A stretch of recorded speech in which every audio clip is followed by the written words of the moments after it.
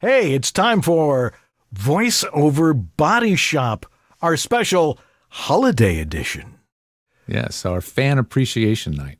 That's right. You know, it's we're getting down towards the end of 2020. Remember how they thought that 2020, getting rid of 2020 was going to be great, and 2021 was not a heck of a lot different. Funny how those jokes kind of went away towards the end of 2021. I know. Well, at least we're still here to tell them. Anyway, tonight we're going to do our holiday show, and this is pretty much a guest or a fan hangout, and we want to hear from you guys. If you're watching the show live, you get the chance to be on here. Email us at theguys, there it is, right down there, at VOBS.tv and say, I want to be on the show, and we will send you a link, and you can be on the show, and you can say what you want to say as long as it's politically correct or holiday correct or ish, yeah, that sort of thing. And so join us. Let's have some fun. Let's talk about what you've learned here on VOBS in the last couple of years or in the time you've been watching, and we want to hear from you. So get ready. It's time for VoiceOver Body Shop right now. From the outer reaches, they came, bearing the knowledge of what it takes to properly record your voiceover audio. And together, from the center of the VO universe, they bring it to you now. George Whittam, the engineer to the VO stars, a Virginia Tech grad with the skills to build, set up, and maintain the professional VO studios of the biggest names in VO today. And you, Dan Lenard, the voiceover home studio master, a professional voice talent with the knowledge and experience to help you create a professional sounding home VO studio. And each week, they allow you into their world, bringing you talks with the biggest names in the voiceover world today, letting you ask your questions, and giving you the latest information to make the most of your voiceover business. Welcome to VoiceOver Body Shop. VoiceOver Body Shop is brought to you by VoiceOverEssentials.com, home of Harlan Hogan signature products, Source Elements, remote studio connections for everyone, VoiceActorWebsites.com, where your VO website isn't a pain in the butt, VOHeroes.com, become a hero to your clients with award-winning voiceover training, JMC Demos, when quality matters, and VoiceOver Xtra, your daily resource for VO success. And now, live to drive from their super secret clubhouse and studio in Sherman Oaks, California, here are the guys.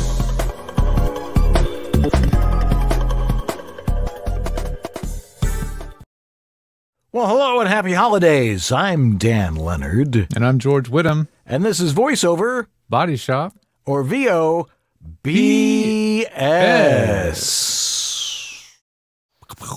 Boom, boom.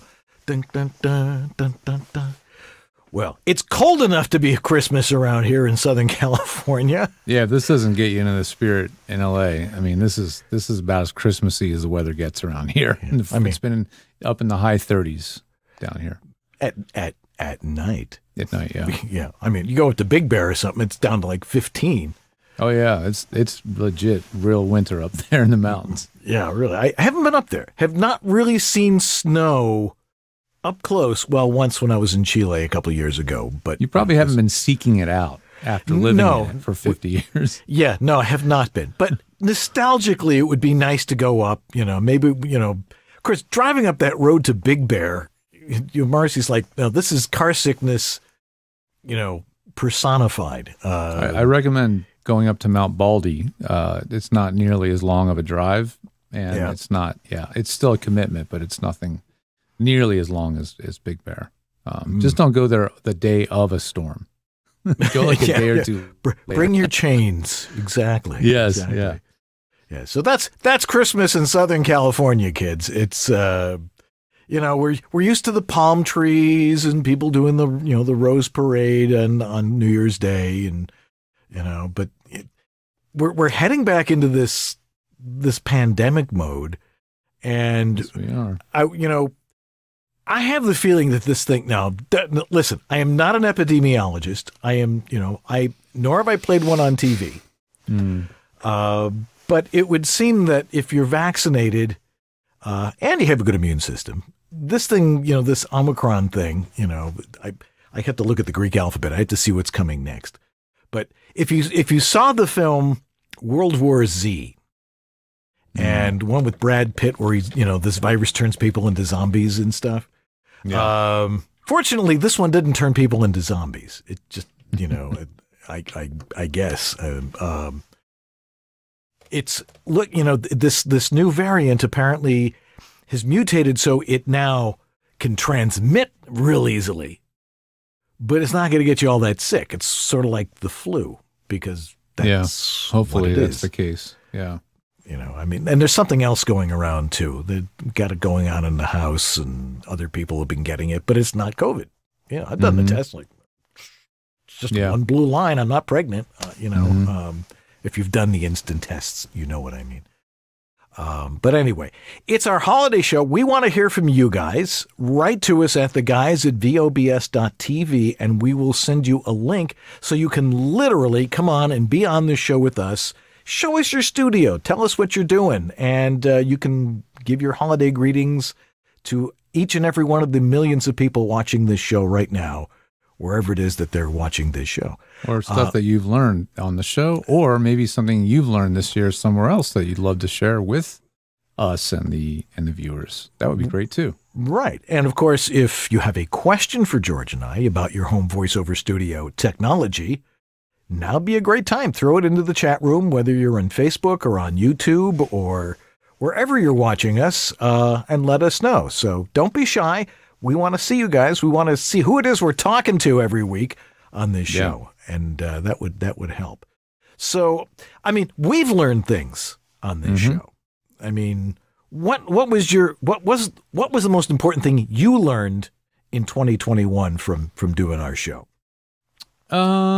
I would say, and it might sound like nothing new, but I would say it would definitely be like how important it is to simplify your studio setup for your sanity's sake. Avoiding gear that requires complex software mixing consoles, drivers, things that can just surprise you the next day before your session that just don't work anymore because of an update. Or because you just thought, well, I thought it was just an update, but it turns out it was an OS upgrade and you broke stuff. There's more and more stuff being shoved down our throats to upgrade to these days, from Mac OS and on Windows. And there's enough coming at you all the time. So adding more complexity in terms of a learning curve about your software driver versions, consoles you're using, et cetera, just to add in one simple feature that a lot of people always seem to want, which is loop back or playback, just doesn't make a whole heck of a lot of sense. And it's caused a lot of frustration and wasted time. I was doing a podcast record recently, and we waited an hour while we had to troubleshoot to get the guest equipment to work, on a podcast. And, that's 4 people plus the guest waiting while we got everything working.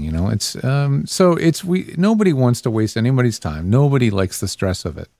And so that's been a big takeaway. Just, again, simplifying your home studio to the basics and a good condenser mic, good acoustics, and a clean audio interface preamp, which essentially is almost everything available on the market at this point, is really what you should be using these days, unless you're an engineer. Absolutely. Yeah. Now, what I've learned this year is the exact same thing, but it has to do with doing a webcast that you can simplify a whole thing. I was going to go grab the pile of wires that we pulled out of here. Right. When we changed the software that we used to do the show. We had 3 cameras. We have, switching software. We had the Beast, and with this big PC, the super powered PC that we were like, well, we have to have it because it makes the software work. Right. And there were cables running all the way through here. And now we've gotten it down to simply webcams, and we can do anything we want, essentially. There's a couple of limitations. But in order to do a live show like this as a webcast with cameras, is not that hard, and I mean, it's easy enough if you know what you're doing. One of the things that we were talking about earlier is everybody wanting to do podcasts. Mm-hmm. Now, I've always been saying it's great that everybody can do a podcast. It doesn't mean everybody should do a podcast. At least you should have something to say, or at least, some idea of what you want to get out there. Yeah.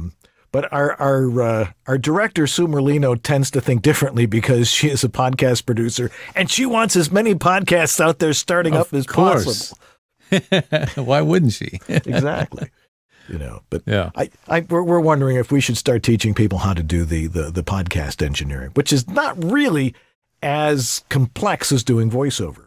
The hardest part is just finding the right tools. And there's so many good online-based tools now for recording multiple people in one conversation.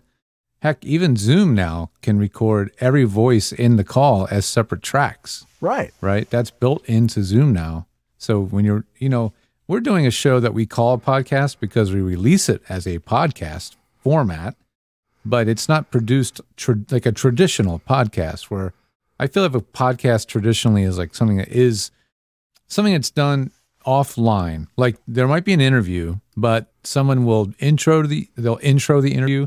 Tonight I'm going to be talking to XYZ, but the interviewee is recorded earlier or at another time, right? Right. And it's all produced. They bring in music and, all this stuff is assembled, and that's what you hear on the show. So that's what I think. Part of it's the technical side. Part of it's the production stuff or post, and part of it's just the mechanics of how do you get a podcast out to the world. And yeah, if there's enough demand, if you guys are looking to enter the world of podcasting yourselves, reach out to us. Let us know so we know it's something we should actually put some energy into. Yeah.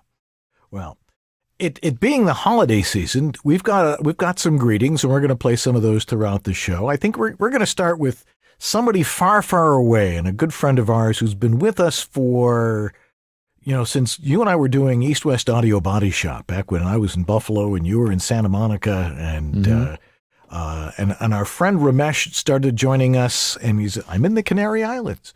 So let's hear from Ramesh. Hello, VOBS. How are you guys? A little greeting from the Canary Islands off the northwest coast of Africa. For those of you who don't know where we are, you must have heard of our erupting volcano, which has decided to stop finally after nearly 3 months and a lot of devastation. But anyway, that's not in this island. That's just about 200 kilometers that way.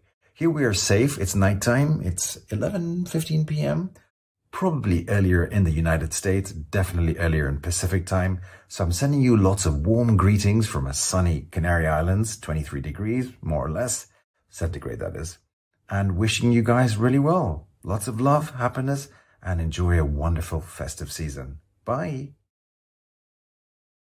Well, I'm getting all sorts of texts here. No, wait a second. No, that's this one. Okay. That's the one thing I miss about having the Roadcasters, having those buttons right there. I'll have to find another way to do that. Right, And if things get really dull around here, I just go to... It never gets old. Well, maybe it does. But not for me. It doesn't. But anyway, once again, we want to have you guys. If you've got a question, and we can get to a couple of questions right now, because George and I like talking about home voiceover studios and voiceover in general. But we got a couple of questions here. Why don't we start on some of those? Well, you guys write in and tell us that you want to be on this show. Do not be shy. You're professional voice actors, and you can't be shy. Be in the conversation. That's true. I know we see one person that's getting ready to be on, but let's go to the first question we have here from Jeanette Robinette. She says something about podcasting. See, the Shure MV7 podcast mic. That's the one that sort of looks like an SM7B, only it's an USB mic with its own recording software. I understand that it's best to record in auto mode. However, do you recommend putting the recording through Audacity or like a program to do editing? Of course. If you're doing live streaming, I guess auto mode is probably a good thing to do. Yeah, I'd say live streaming auto would be better. It's less to think about on the fly. I mean, you know, we have a hard time getting all our levels matched and figuring out all that stuff on this show, and we know what we're doing. So taking one thing off your plate and just let the auto level stuff's gotten much better than it used to be on the old video cameras. So I'd say that's probably a smart way to go. Yeah, it's you know, I mean, a lot of these USB mics have their own. Actually, it's probably true of several different things. Some interfaces come with their own software, even for Macs. And sometimes you got to. I know the Epigee stuff has their Maestro system, which is like what. It can get a little confusing. This Revelator here, the Presonus, has it's called their universal control. Right. Something like that. Yeah. Software can be confusing and intimidating. You know, it's a lot of you just want to be able to hit record and go and not worry about all this other stuff. But sometimes the software will give you a little bit more boost to the preamp and stuff like that. And that's really necessary for voiceover because we're always, you know, talking more conversationally. Go ahead. So I haven't gotten to play with the Shure MV7 enough to understand whether that is a good setting to use. But I'd say generally, if a mic has a proper auto gain setting that can handle that for you, that just takes one thing off your plate when you're live streaming. But if you're recording yourself for VO, I would not recommend any kind of auto. Right. At least an auto leveling thing. I would, if it has an auto gain setting like the Evo 4 Audient, that's not such a bad idea. It's okay, but I wouldn't have it continuously changing your levels while you're recording. Right. If your producer gets that file, they're going to go crazy. Having your levels constantly varying. They're not going to like that. You want it nice and consistent.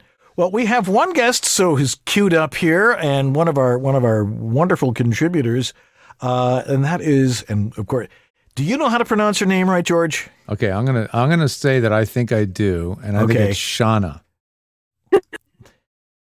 Where is she? Get back in. You guys are fighting over the. Yeah, okay. Happy holidays! What's up, you guys?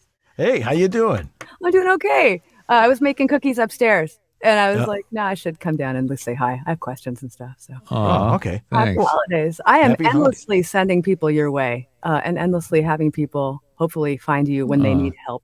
Primarily beginners who are just at that place where they need to make the right choices and not invest like a ton of money in things that might work and might not. And you'd be surprised how often it's too late by the time they get to us. Yeah, I bought all this stuff at Banjo Emporium. Yeah, I know. Actually, I have a question about the mic you were just talking about, because a ton of people are buying it.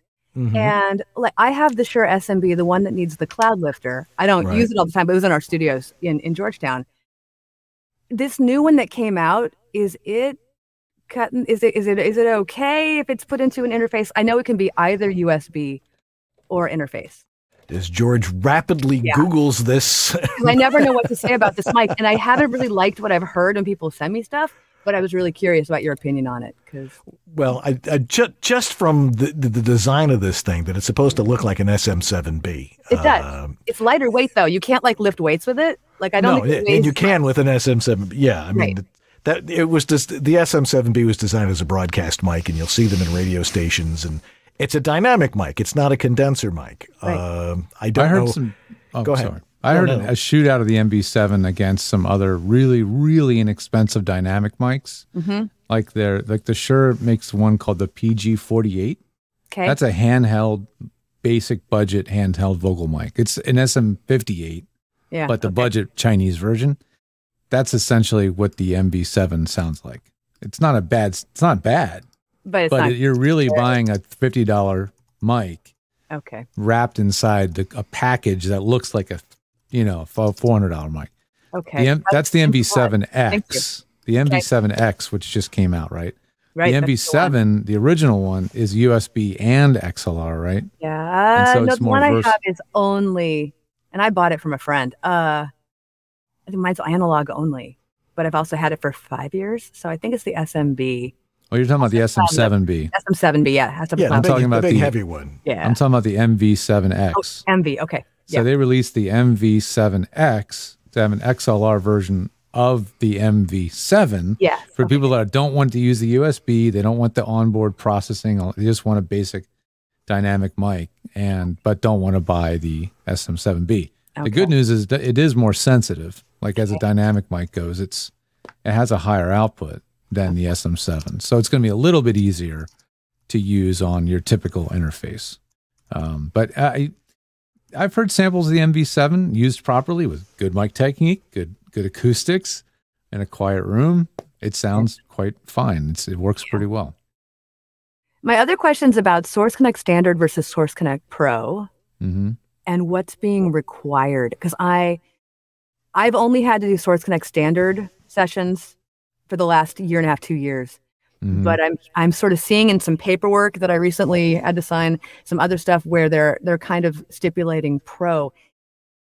And how much of that could be ADR and promo stuff? It's $100 a month. That's why I ask. It's, it's pricey, and I haven't talked to the folks over at Source Elements yet. But so why do they? I guess the problem here is you don't know why they want Pro. Right. So I'm still with Standard, and no one has actually said to me I have to get Pro. But it's did they stipulate? Did they specifically say not Standard must be Pro, or not the free version must be Pro? It's not the Source Connect now. I know about that. We know for sure we don't want to use that. It's more when I saw this latest contract with an agency that I'm going to be with in LA. Everything was Source Connect Pro was in the paperwork. It didn't say not Standard. See, this is the problem. There's a lot of misnomers about naming of software. All it takes is one intern or whatever to type this stuff out. Yeah. And it doesn't fully understand the stipulation or the differences between Standard and Pro. Yeah. And then what happens is people keep saying not the free one. Right. And so they go, oh, you mean the Pro one? And they go, yeah, that one. And that ends up on the contract. No actor needs the Pro version. Just Standard. No, it's because Standards. It's fine. That's good to know. Yeah, the producers use Pro because they can do queue manager thing where it'll automatically record the session for you and then upload the session in the background. It does all kinds of interesting stuff. Okay. To host that, you have to be on Pro, but the talent can all be on Standard and use that technology. It's amazing how few people actually make use of the queue manager. It's actually a brilliant thing. It literally is recording the session in the background all the time on the talent's computer. Oh, that's cool. And it can be uploaded even weeks later because it's stored in like a buffer. So like if something goes wrong, they can go to the queue manager and say, hey, will you start your queue manager? And then they can just grab the session right off your computer. It's all completely transparent. Oh, that's pretty cool stuff. Oh, that's sweet. Well, it's about time that Source Connect has come into its own. Since we started doing this show, it's like, you should have this. You need to have this. Yeah. And thank you for the video that you put out, George, that saved I don't know how many lives of pulling their hair out. Oh, the how to use it thing? Yeah. The only thing that happened to me this year, and I'm sure other people know this, but I didn't know that my modem could reset my IP address. Yeah. Yeah, that was pretty. I called them, and I had plenty of time for them, for Source Elements to get on with me and say, oh yeah, your modem just reset the IP address and your ports are no longer mapped. And they fixed it, and they apparently said that it won't happen again because they went in and did I just don't follow all the stuff that has to happen in the modem. That's where it absolutely is above and beyond my head. And I know the routers. Routers are the problem with routers is they're basically like a computer themselves, like a server, and they all have their own operating systems. So like, imagine if like every computer you had to sit down and work on had a different OS. Like how maddening that is. That's how these routers are. So there's a Netgear router OS, and there's a so doing support on them is a pain because you're like, oh, where the heck is the port forwarding? Oh no, they call it port mapping. And it's just, it's a pain, but you have to remember, I think that's another confusion about the Source Connect. There's so many #Source Connect myths, that you don't have to have a static IP address for your house, like your WAN, your wide open network. You don't have to have a static IP there, but you do need to have a fixed IP address on the computer that you're using it with, so that it can't change the IP address on you. And there's ways to do that. It's just knowing that you have to do it in the first place. That's the tricky part. Was glad that I logged in 2 days before and went, what do you mean by ports are no longer mapped? And immediately got on with them like, oh yeah, we can fix that. It was easy to fix. But yeah, and they do that. It's great. Yeah. So thank you for that video. Yeah. Well, thank you for being with us. Yeah. Thank you. And thank you for being a perennial supporter of our show. And, Thanks, Shauna. It's great to see you. And that's a lovely studio you have there. You know, it's a lot of foam. It's a lot of foam from 10 years ago. I would do panels now, but you know what? It works. And if it ain't broke, don't fix it. My next door neighbor was doing his siding this year when I had sessions. So, and I'm underneath my stairs. I'm like a Harry Potter type. Yeah. Tiny. You don't want to be a big person in here, but. Are you seated or standing? I am currently sitting, but I can do both because I've got like my 4/16s up here and I stand for that. And then I've got a stool, like a drum stool that I can kick up and down. Excellent. Is that the 4047 mic in front of you? I have a T102. Now I'm actually on it. A T102. Oh, yeah. And then my 416, I have to like a little kid show off. My 416's way up here. It's shoved out of the way right now. It's not pointed at anything.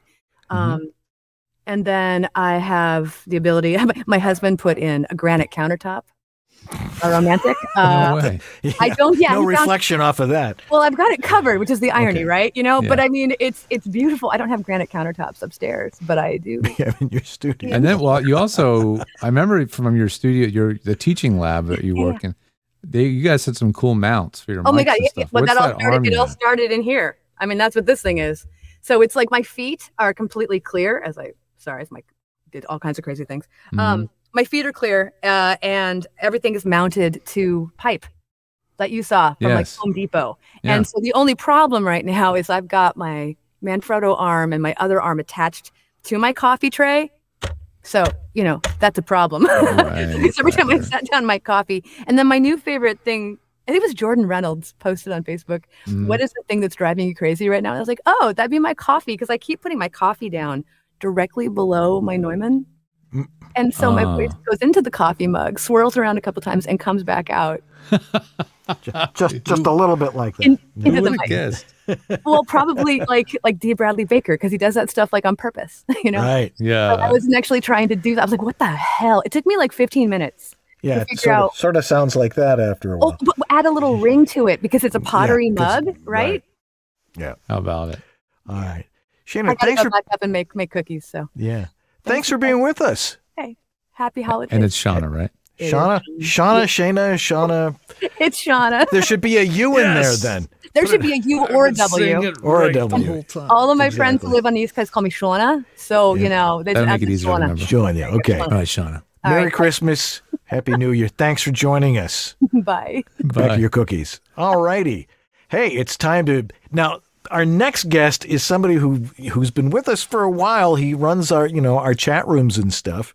And he's got something he wants to talk about because he's in a big release movie with some big stars, and we want to ask him about it. Let's welcome Jeff Holman to the show. That's Hollywood Jeff Holman to you. Hey there. Hey, how's it going? Good. How are you doing? We're good. So tell us about what you've been up to. Well, I can finally celebrate my blessing that I was involved in a project earlier this year called Being the Ricardos, the new Aaron Sorkin movie. So awesome. Yeah. Thank you. What's your role? Yeah. Oh, I play Roger Otter, who is the Philip Morris executive in charge of the I Love Lucy show. I basically tell them what they can and can't do with their show, and they tell me where to go with that. That must be a lot. How many days were you on set? Actually, I was on set probably maybe a total of 3 weeks, although the shoot went like 2.5 months. Right. 3 weeks is quite a lot of time. Yeah. It was a good pay. Good payday. Was there a lot of sets? Was it a lot of location, or was it on back? Where are they shooting? Actually, they were shooting at Sunset Gower Studios in Los Angeles, a lot of it. And then some of it was at the Buell Theater on Wilshire. A lot of the office scenes and the backstage scenes were there. And some of it was also shot on the Queen Mary. Oh, far out. Did you get to do any location or like outdoor scenes where there was like, vintage cars and all that kind of stuff? Was that going on? No, I never got to do any vintage car shots. I wish. I love that stuff. That's what I love about period films, is seeing the cars, you know, and you're realizing somebody's they got all these cars. They bring them in, either the studio owns some or they rent them. And sometimes a bus goes by and you're like, oh my God, that's a vintage, you know, these cars are all 50 plus years old. It's really cool. Yeah. To see that. Amazing. Yeah. All the wardrobe was all period, and all the rings and watches we were wearing and everything. All that it was really cool. Yeah. Quite a cast in this thing too. What was that? Sorry, quite a cast. Yeah. Oh my God. Right. Yeah. Nicole and Javier were so nice too. Super generous, genuine people, not jerks at all, not didn't have their noses in the air. They were just like super down to earth and cool. Yeah, it was great. That's so nice. And everyone, like every single person that I worked with was just really, really cool. That's great. That's such a cool experience for you, man. You know, I've always got a kick out of your email address, Hollywood Jeff Holman, and like, dude, you're like living it. Yeah, finally, right? Yeah, after an overnight success after 25 years in the business. That's how it works. It's a lot of work. It takes a lot of stick-to-itiveness. People all the time, you know, we hear all the time, like, well, I've been auditioning for a year and I haven't booked anything on it. I'm like, hey, you know, keep going. Those people you see on TV or in commercials or on a big commercial campaign, it's extremely rare that they get those quickly. That's 10 plus years of work you didn't know they were doing. Yeah, you know? Definitely. Yeah. All righty. All right. So I'm also on something really cool called Yellow Jackets, which is on Showtime. So I'm a recurring character on that. I play this character called Randy Walsh. And I don't know if you've seen that show, but it's pretty intense. No, I haven't. Nope. Yeah. Yeah, it's about a girls' soccer team who gets marooned in the Canadian wilderness. Ooh. So it's sort of like Lord of the Flies in the Canadian wilderness with women. Exactly. That sums it up perfectly. Yeah, have you seen it? I think you've seen it. I've not seen it yet. I've seen Lord of the Flies. I mean, I did go to middle school, but I've seen Lost. Sure. And then there was Lost. Exactly. You know what? That's funny you mentioned that. My manager thinks it's a lot like Lost too, because it does a lot of flashbacks. You know, getting to know the characters through flashbacks. So yeah, it's very cool. Well, and then early 22, I'm going to be in Minx as well, which is an HBO Max project. See, this is how it works in Hollywood. You get yourself into one big thing with all the good people, and then suddenly you're on everybody's good list. Boom. And your career is happening. That's great to hear. Thank you. Thanks, you guys. I really appreciate it. Well, thanks for helping us out, too. Yeah, being absolutely. So loyal and being here whenever you can when you're not shooting, and helping us out in the chat and keeping our questions flowing. We really appreciate it, man. Happy holidays. Thank you. Yeah, one time I did it from Vancouver when I was filming Yellow Jackets out there. I remember. Yeah. I love being a part of the show, and I always learn so much. You guys are really great teachers. Yeah. What have you learned specifically from us? Something that made a difference for you? Specifically, mic placement. I mean, seriously, it's so basic, but having that, the hang loose versus the thumbs up versus the fist. Yeah, that's key. Being able to, properly point my 416 so it's coming sort of down, toward my mouth, but not actually at my mouth. Yeah, mic placement, huge. Yeah, because it's like a selfie, but before we had selfie cameras. It's like holding a camera and trying to get a nice shot, but without being able to preview yourself. What a great analogy. Kind of like aiming a mic is kind of like that. You even if you have headphones on, if you don't know what to listen for, it can be difficult to get on target with a microphone. It's a lot easier with a selfie camera, obviously. Yeah, unless your arm is really short, like mine, and trying to get the whole fit. Come on, we can all get in this. Make your arm longer. Come on, Dan, just stretch it. Wait, I think I can stretch it out. It didn't work. Well, Jeff, we can't thank you enough for all you've been doing for us and getting all the chat rooms in order and getting everybody's questions on. And happy to help. All righty. Well, Merry Christmas to you and Happy New Year. And Happy holidays to you guys. We'll see you in 2022. Sounds good. All right. Love you. We love you too. All right. We're going to take a quick break right now, and we'll be back. Come on, guys, join us. You can be on just like Jeff was, or Shauna, or anybody else, and you can talk to us, ask your questions, give us your holiday wishes, and we'll be right back after these important messages. Don't go away. Before time began, there was VOBS.TV. Watch or else. Let's face it. If you're a voice talent, not everyone in your family or close friends really understands what you need for your home voiceover studio. You want a what? Well, VoiceOverEssentials.com has the perfect answer when it comes to birthdays and other gift-giving for us voiceover folk. New, for the first time ever, after countless requests, VoiceOverEssentials.com is thrilled to offer the VoiceOver Essentials gift card. You pick the amount you want to give, and they take care of the rest.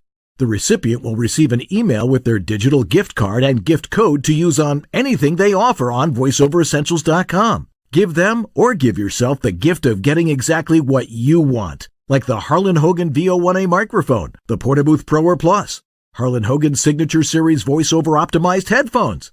You want them what? Go to VoiceOverEssentials.com and click on Shop and Gift Cards and choose the amount. Gift cards now at VoiceOverEssentials.com. Thanks, Harlan. Well, hello there. I bet you weren't expecting to hear some big-voiced announcer guy on your new orientation training for Snapchat, were you? This is Virgin Radio. Well, okay, we're not that innocent. There's jeans for wearing and there's jeans for working.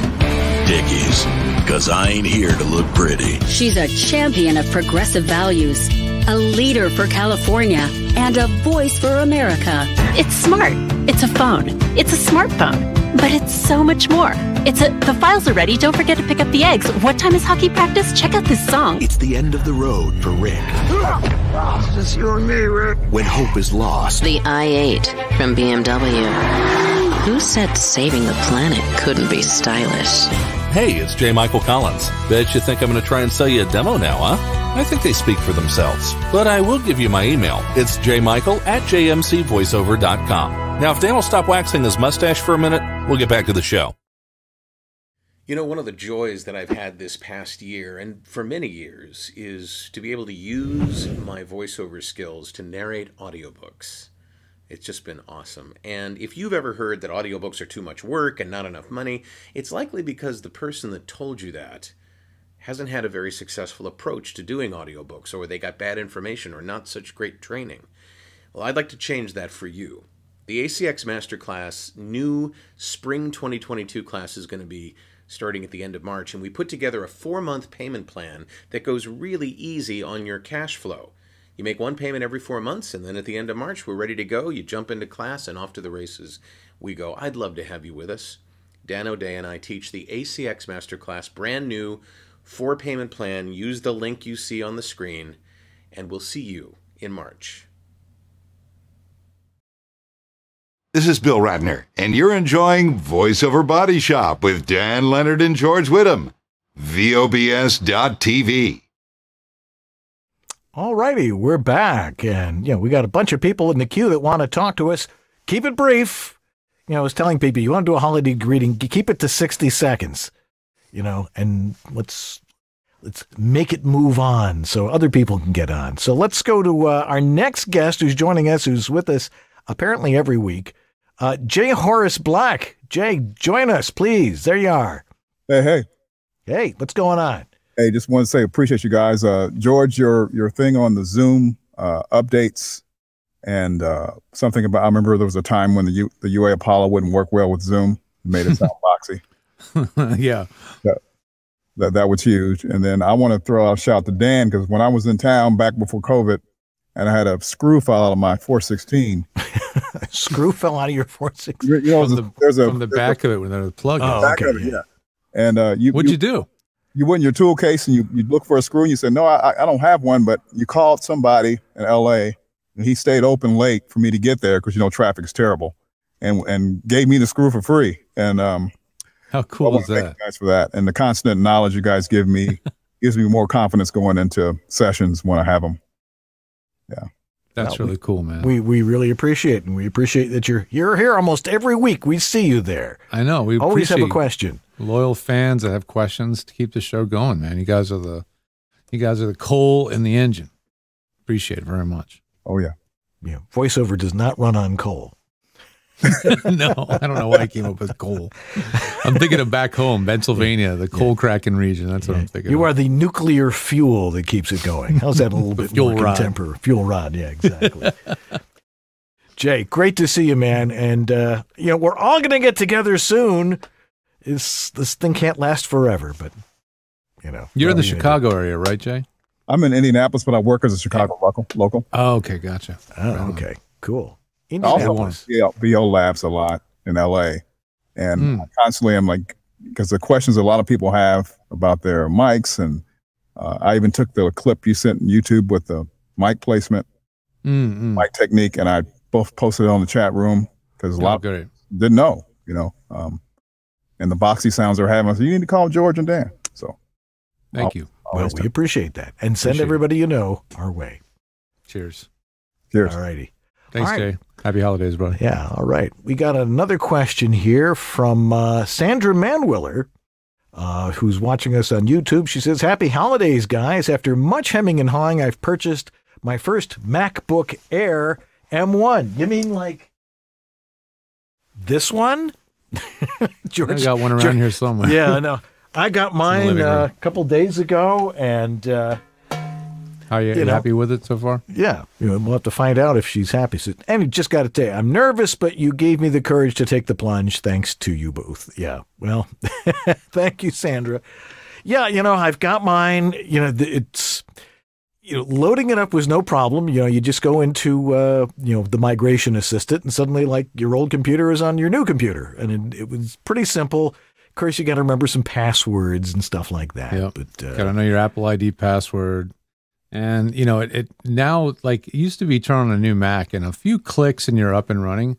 Now it asks you like 15 or 20 questions when you're just trying to get it started up for the first time. But, so it can be a little annoying. It's like, okay, now what do you want to know now? Will you let me use my computer, please? But the performance is, I think it's worth it. The performance you get is silent, cool operating, battery lasts all day. It's worth the little inconveniences, I think. Oh, absolutely. It is a lot faster. It's a lot lighter. It's pretty light. I don't have to keep remembering my password because it's got the thumb thing on it. Reader. Like, remember when phones had those? How handy that was. Now they have that annoying Face ID. Freaking Face ID. The Face ID with the pandemic, the Face ID just went on. It's like you're standing in line at the supermarket. Let's see what's going on. Shoot, I got to remember my freaking password. You beep it, then you put in the password, and then you beep it again. You got to go. It's just like, come on. Yeah, it was technology. I love it. I love the fingerprint reader for sure. All right. We've got another guest. Come on, this is great. People, we want you to get on here and talk with us. We want to see we do this show and we can't see everybody out there. We know you're there, but we want to hear from you guys and get the chance to be on our show. Our next guest is Jonathan Grant. Jonathan, welcome. Hey guys, how are you? Good. Hey, sound great. When in Dude Reboot, did it work? Yeah, I did. I had to close Chrome. I don't know what's going on. The technology. Well, Chrome is like, people forget, but Chrome is like an operating system of its own. Right. It's like an operating system that runs on your operating system. Right. And it's a heavy beast of a program. So, yeah. I think I zigged instead of zagging. So kind of threw me off a little bit. Well, you're here. Thanks for joining us. Yeah. So I'm 6 months in to voiceover. Oh, wow. I've been an entrepreneur for 22 years, web development, design, everything for myself. And have dreamt about this my whole life. And, I'm the guy that would be driving down the car, imitating the guy doing the imaging on the radio, just constantly and just love it. And so far having a lot of fun. And I don't have a lot of experience that I can offer, but I can give some insight on the newbie perspective. Please. Sure. I love that. So in the 6 months, so I did take a misstep.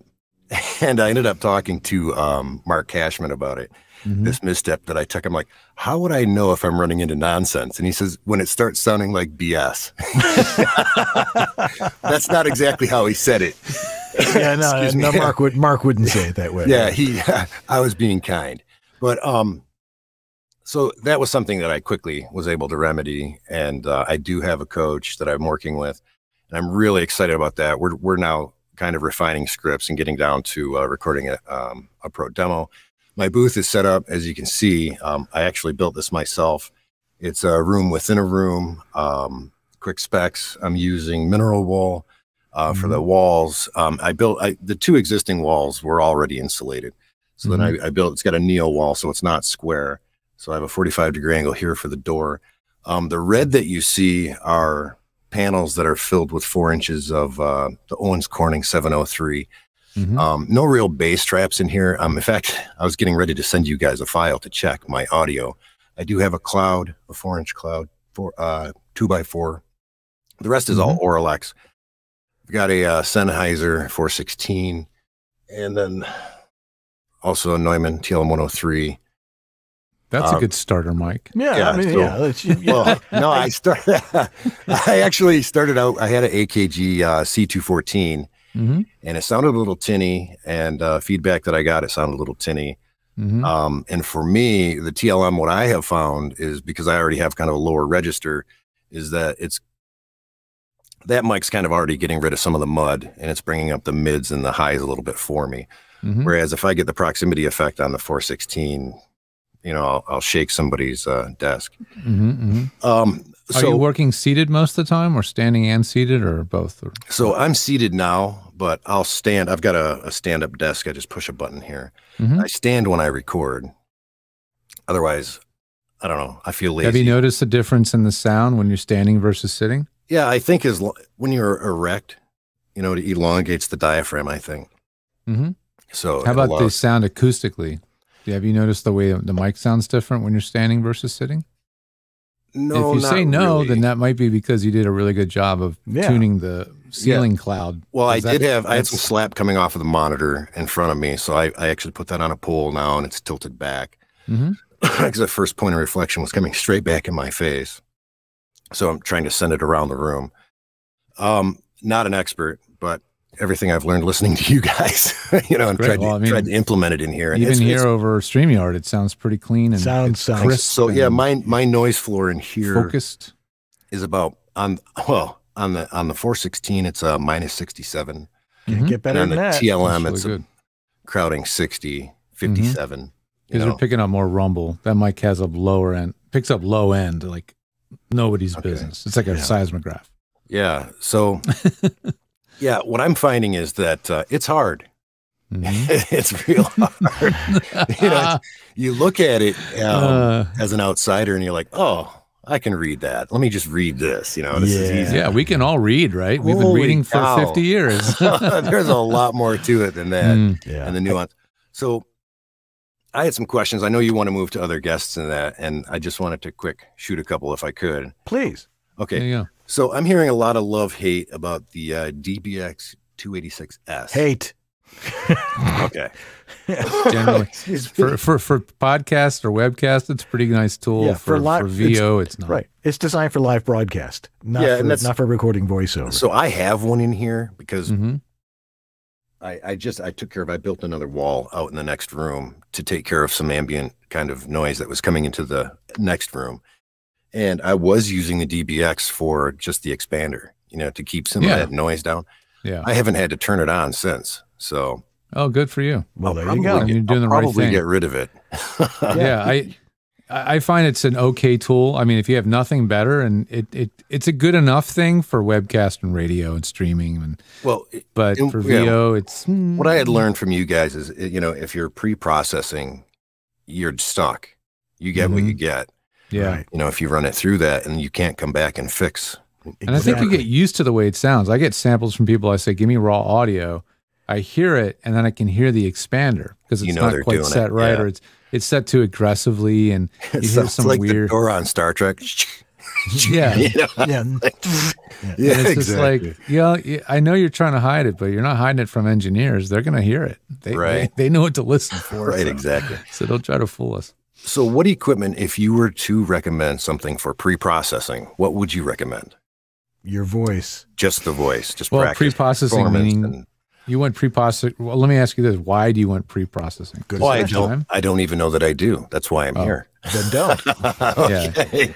Yeah, you really don't. Just record raw wave files, normalize, edit, and just process in post. It's okay. It's so much easier to repeat the same settings correctly, especially with normalizing, setting the levels, helping you calibrate your levels. Not set your level, but calibrate your level. It's so much easier. If you do it on the way in, you have to set your gain. Really, you got to nail the gain really accurately when you record through processing. Because if it's off, the compression does weird stuff.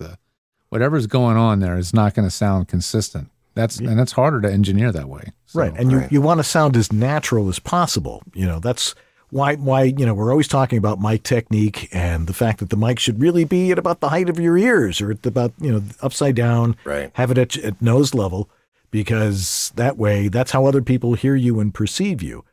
And that's why we say do it that particular way. Right. Other people are, we still get a lot of people talking to the wrong side of the mic. Right.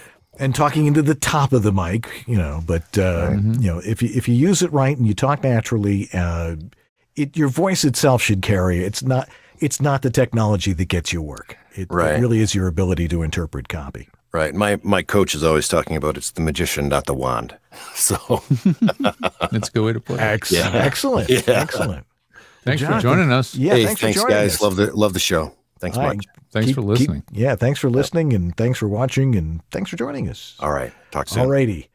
Okay. Well, now, we have a greeting from somebody who's been with us since before we started this show. Joining us, he's got a greeting from New York City, from Connecticut, actually. Unless he's in Florida. I never know where John is. Anyway, John Florian, let's hear from him. Hi, everybody. Happy holidays from VoiceOver Xtra. And special hats off to Dan and George, and happy holidays to you guys.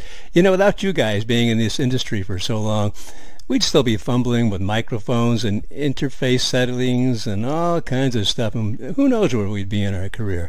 Thank you very much for all you've done for us.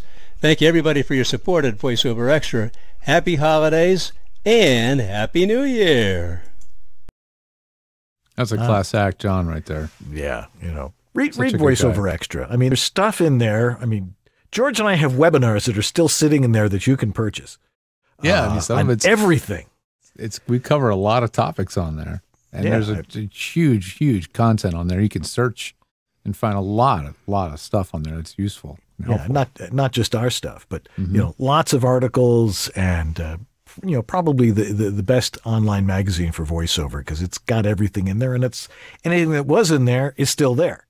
So you can it's like a journal, it's all absolutely there. And he's been sponsoring our show all this time, and we really appreciate that. Yeah.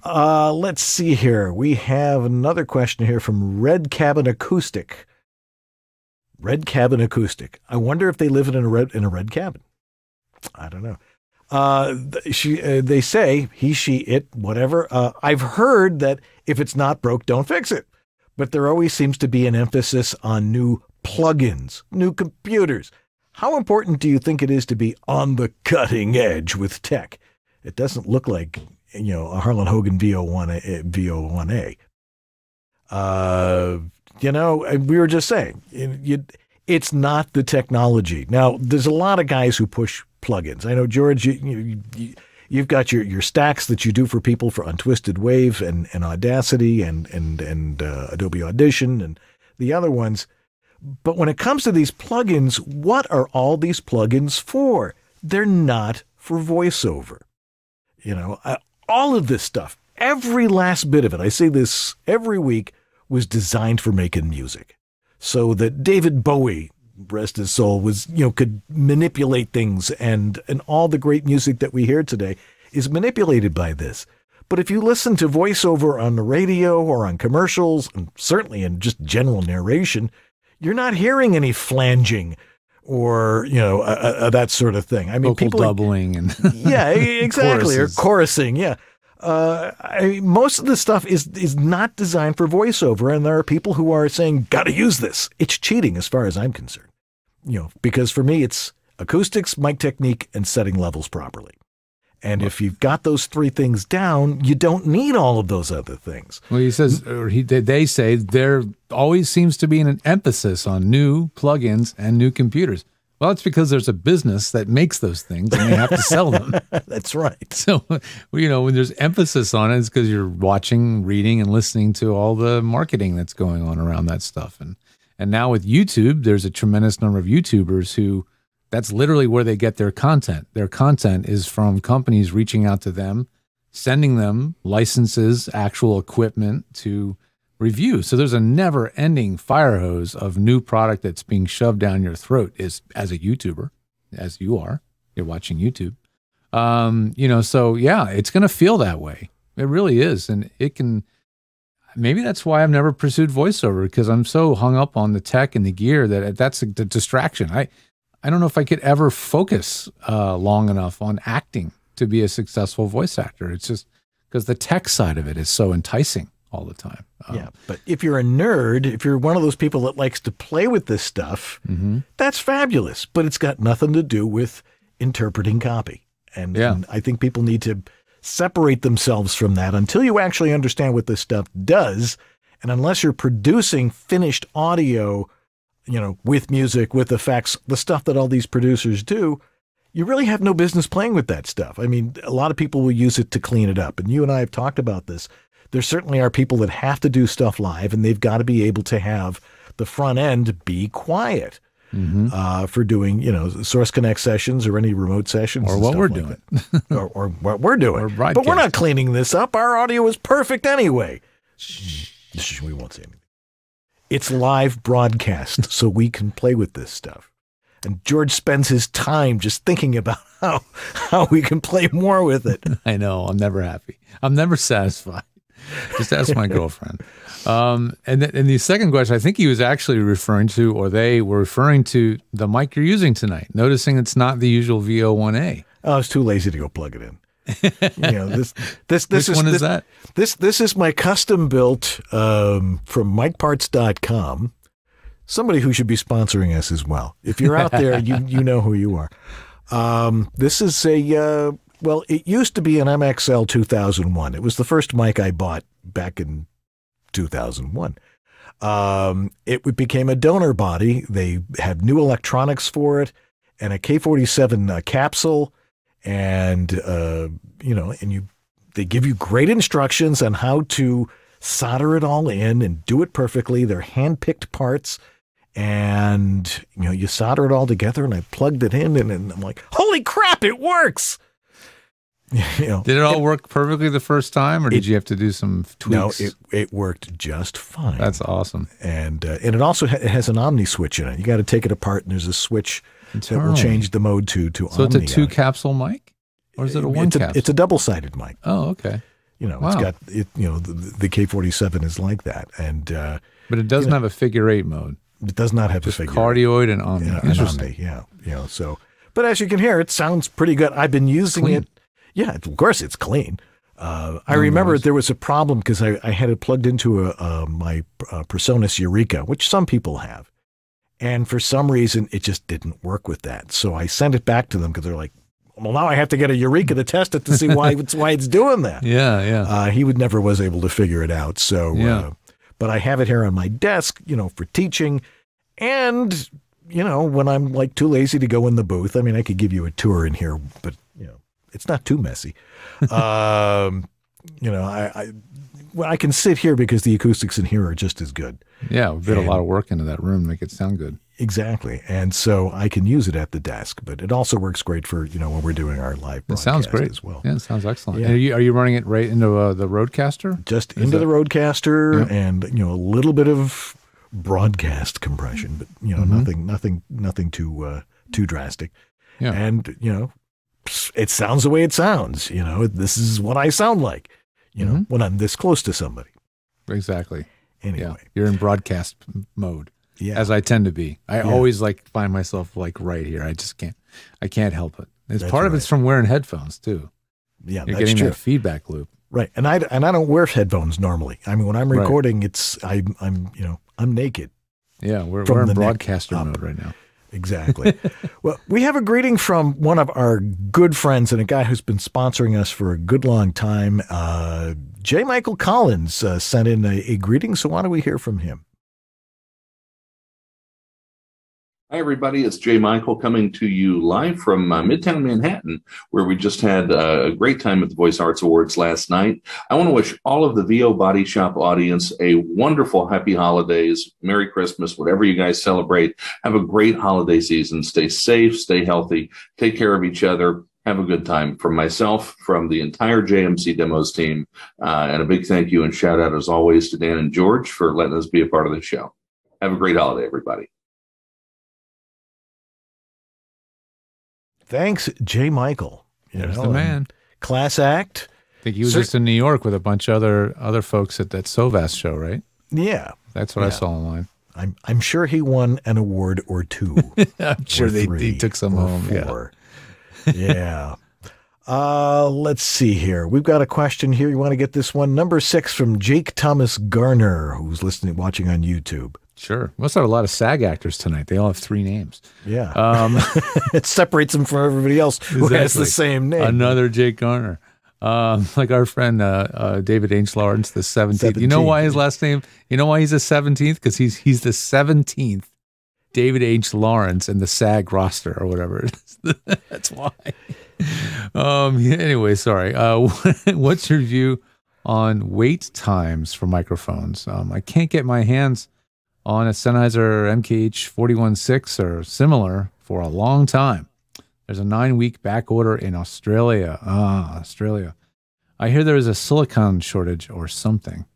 There's shortages of labor, there's shortages of raw materials, there's shortages of chips. That is the latest thing I've heard recently is there's a shortage of the actual material that chips are made from. The actual silicon wafer that everything is printed onto there's a shortage in that. So, I mean, talk about something that's in everything electronic. So, honestly, depending on where you are, I would find it hard to believe that you couldn't find one that's in relatively good condition used. But that always comes with a price of not knowing, what kind of condition it's in until you get it. If you don't have somebody that you can trust that can test it with you, or if you have another mic to compare it to, if you buy something you're not sure about, you could always send a sound check or a specimen collection cup sample to us, and we'll tell you if it sounds the way it's supposed to sound, because we've heard that mic 1,000 times. We know what it should sound like, and we'll let you know if the mic you end up with is not on target. Yeah. Now, I've never heard a 416 sound muffled or anything like that. Only after many years of use, like just getting dirty and scummy. Yeah, someone smoking before they, which nobody does anymore. But you are in Australia. I mean, if you can't get Rode mics, something's really wrong. So yeah, really. Look into Rode NTG5, which is what I have right here. It's a very good alternative to a 416. We love saying 40. That's a thing we do on my other show. The 416, the NTG5 is pretty close. So, if you're looking for some alternatives, but wait times are what they are. And you got to be resourceful these days. Yeah. It's like anything else. Everything's getting expensive because the supply chain has been, knocked off. Of course, we've solved the problem here at the Lenard household. We just grow our own food. Good for you. Lemon trees, mandarin orange trees, pomegranate trees, lime trees. So as we came up with a really good thing in the beginning before the show, it's like, when life gives you produce, make juice. Wife's making kombucha now, and it's like, and kombucha is expensive. So it's like, rinse out the bottles and, we'll make our own. Good for her. That's awesome. Yeah. She's really bored. Question, from Stephen Blair. I currently have a blanket booth. I'm sure it's keeping you nice and warm. Almost done building a 4x6 booth using DAW box plans, double-walled, when I get to the point where I need to do treatment on the inside of the booth, how should I best attack that? Well, there's no standard way to do that. I mean, George, you're really the expert on small booth acoustics. I mean, I've seen you present a paper at the National Association of Broadcasters. So I don't have any proof that I did that, but I do know I was there and you were there. I saw you. I heard the whole thing. I've Googled my name and NAB about 1 million different ways. I've never found anything online to prove that I was there. But yes, I got just to have do to trust that me once. on that. I fooled enough people to get to speak there. But yeah, it does depend on the size of the room. Are you sitting or standing? How much bass trapping will you need and what kind of mic are you using?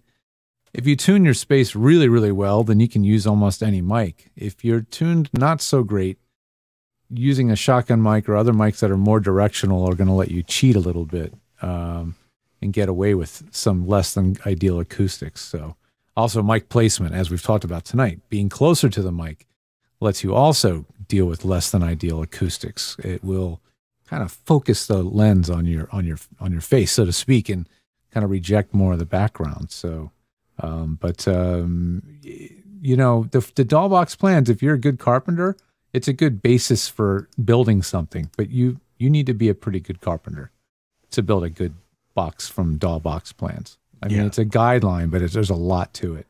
I would not use 2-inch layer of foam on the walls like is usually suggested. That's not going to get you a really satisfactory result.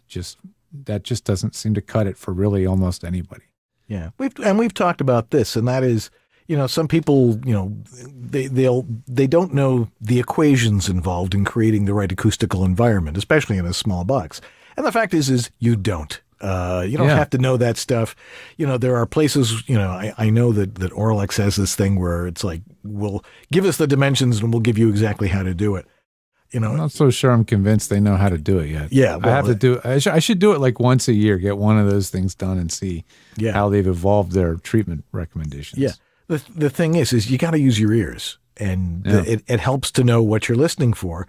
And then once you do that, you know, George and I have our services where if you send us a raw sample of your audio, we will give it a listen, and we'll be able to tell. I mean, we can generally tell the shape of the room, how big it is, you know, if you're too close to the mic, where the glass is, all those sorts of things. Yeah, we can hear those things, and we can tell you, you know, and are you under a shelf? How many times have you asked that one, George? Are you under a shelf? You know, Is it a wire shelf or is it a wood shelf or something like that? Because that makes a huge difference. And those are the questions we ask, and we do ask questions. Once we hear it, it's like, why is this? Although generally we know the answer before it gets answered by the client. But I've got my specimen collection cup over at homevoiceoverstudio.com. And George over at georgethe.tech. Is that right? You got it, man. You nailed it. All right. You know, go over to our websites, check them out, and you'll see, you know, you scroll to the bottom of my homepage, you'll find the specimen collection cup. We're in the process of reorganizing that and changing it. You know, you got to keep your website up to date. You know, we'll listen and we'll give it a full analysis. I mean, we have a process. We have a thought process as to how we listen to it. And we talked about it, you know, acoustics, mic technique, setting levels. And just looking at waveforms, listening to them, we can tell what's going on. Of course, the spectrograph helps a whole lot because that tells us more than, you know, you might normally not hear. Mm-hmm. Anyway, I think we're going to take another break right now, listen to some of our sponsors, and then if you've got a question or if you'd like to be on the show right now, I know there's a lot of you watching this thing live, just type in, write to the guys at VOBS.tv, get that trailer, get that little thing in there, right there it is. Write to us and say, I want to be on the show right now. And we will send you the link, and you can come join us here on StreamYard. Which is what the inbox. All right. And we'll be right back after these important messages. Do not go away. Still lots to come. This is the Latin lover narrator from Jane the Virgin, Anthony Mendez, and you're enjoying Dan and George on The VoiceOver Body Shop. In these modern times, every business needs a website. When you need a website for your voice acting business, There's only one place to go. Like the name says, voiceactorwebsites.com. Their experience in this niche webmaster market gives them the ability to quickly and easily get you from concept to live online in a much shorter time. When you contact voiceactorwebsites.com, their team of experts and designers really get to know you and what your needs are. They work with you to highlight what you do. Then they create an easily navigable website for your potential clients to get the big picture of who you are and how your voice is the one for them. Plus, voiceactorwebsites.com has other great resources like their practice script library and other resources to help your voiceover career flourish. Don't try it yourself. Go with the pros. VoiceActorWebsites.com, where your VO website shouldn't be a pain in the you-know-what. That's me on camera. You know what that means. Source Elements. We get to thank them for their support of our show. And shout out to the tools and the development of technology that has made voiceover production much more efficient remotely. They've really stepped it up, and especially in ways that are maybe not so obvious this year, which is really building up their support and their education side of things. They've started a certification program, which they've had in the past, but they started it up again, and you can get certified now as a Source Connect user. What that essentially means is you'll go through you'll do a one-on-one with someone at Source Elements, and they'll listen to you. They'll test out your knowledge of your setup. They'll make sure that you've actually configured your equipment correctly, and they'll give you feedback on how you're sounding and are you set up correctly to use Source Connect, and et cetera, et cetera. And it's a service that they're providing now. I believe it's $75, something like that, and you can get that through the website.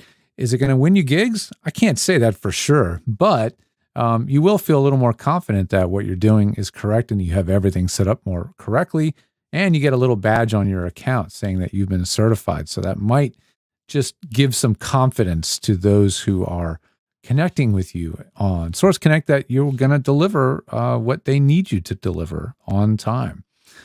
So anyway, we appreciate Source Elements. They've been with us for a long time now, and they're continuing to improve and innovate tools that make remote production a lot easier. So anyway, we thank them so much, and let's get back to more audience participation, shall we? Right after this. Yeah, hi, this is Carlos Alazraqui, the voice of Rocco, and you're watching VoiceOver Body Shop. And we're back. And again, come on, guys, join us here on the show. There's not much to it if you want to show off your studio. I mean, I love showing off my studio, so I'm going to do that right now. Excellent. You know, I mean, it is what it is, but I can take the camera here and show you what goes on in here. You can see my humongous collection of antique radios, which all work. Well, can't wait till we can safely be in the studio again. I know. Everybody hanging out in here with us. Yeah, I mean, so you can see all those, and my famous couch, which is where I end up napping an awful lot, and you know my 1942 Zenith console radio here, which just plays off my iPad, which is kind of cool, and my booth over here, which if I can get over here, there's too many chairs in here. We got to get rid of some of the chairs. This is my booth here. You know, it used to be a drum isolation booth, and we've converted it into strictly a voiceover booth with the Tara Strong Memorial Chair, even though Tara is still. Oh.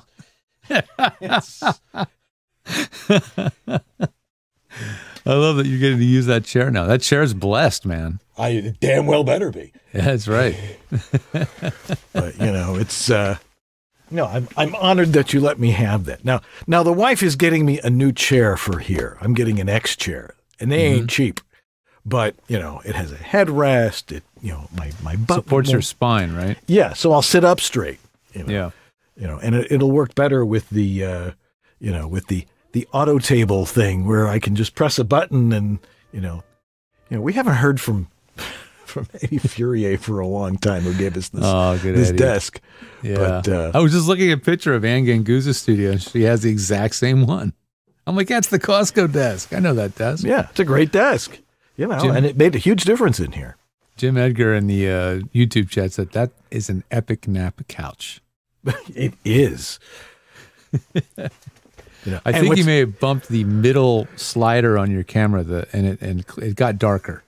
The middle little lever, pull it. Is it? You mean like that? Yeah, there we go. Okay, good. Looking good. Yeah, yeah. You know, the thing is because I can play anything through the radios here.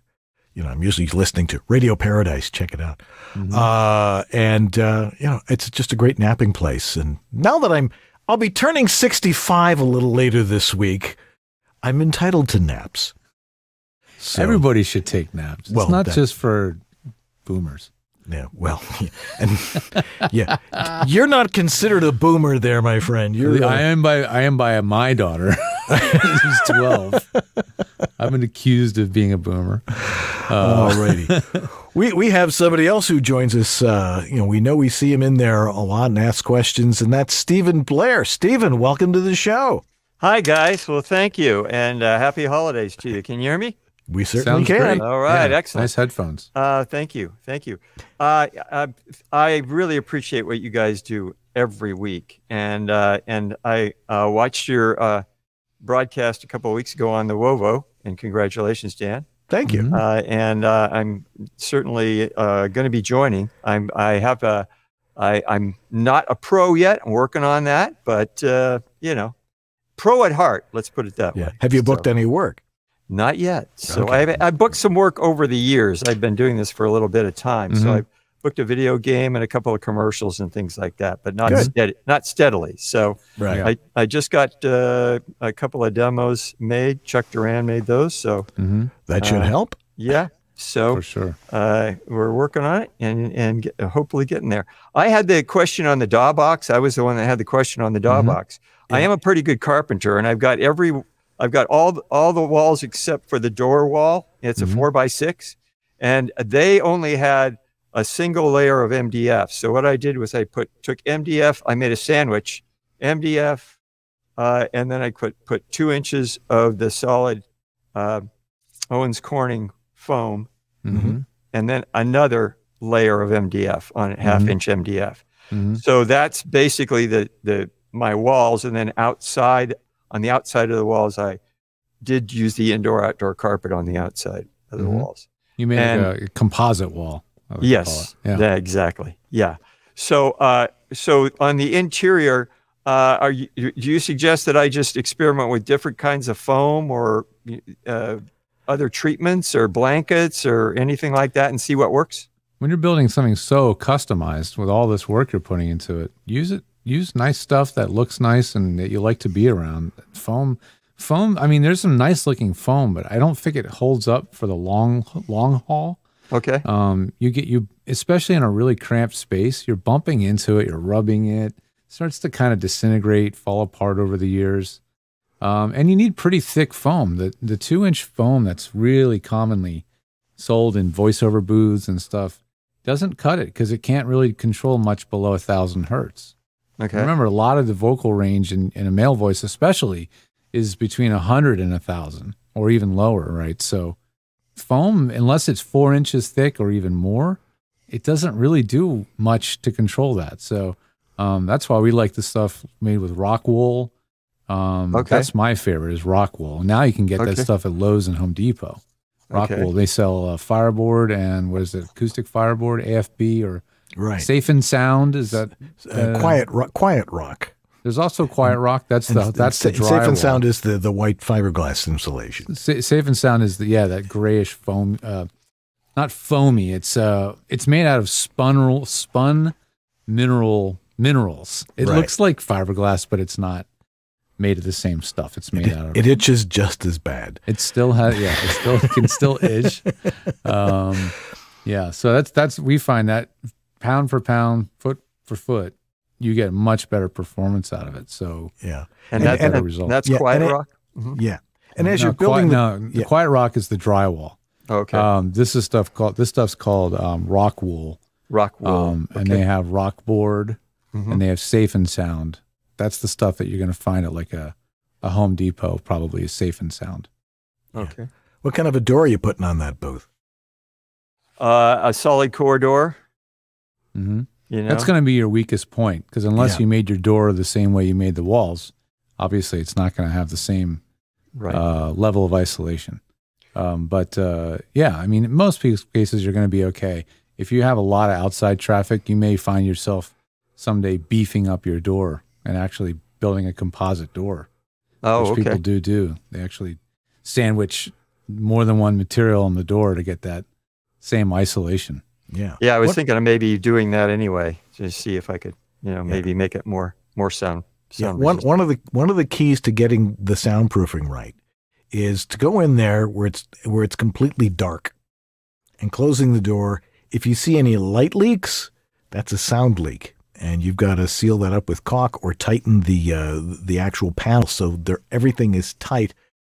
If you can seal that up, especially with the door, and the door is probably the most critical part of building a booth, because a solid core door, a heavy door, and the right seals around the frame, and so when you close it and it compresses it, you are in a chamber that is not going to move any air in or out unless you build a ventilation system into it. And of course, my favorite ventilation system is still open the door, close the door, open the door, close the door. Yeah, works it's just pretty as effective, well. honestly. It is pretty effective. Yeah, definitely.